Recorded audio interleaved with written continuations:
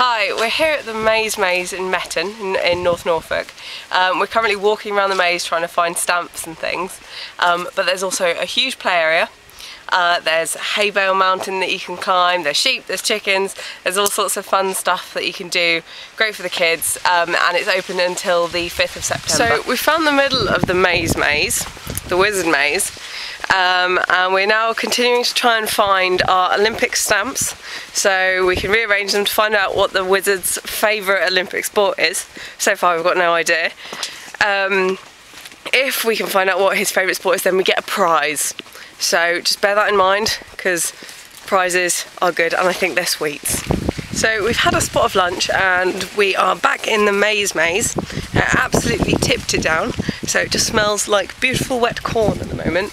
We're still trying to find 2 stamps, and then we get a prize. We managed to find the final stamp, which means we need to now work out what the wizard's favourite Olympic activity is. Then we're going to go and have a celebratory bounce on the big pillow thing, and possibly an ice cream. But first, we need to find our way out of the maze.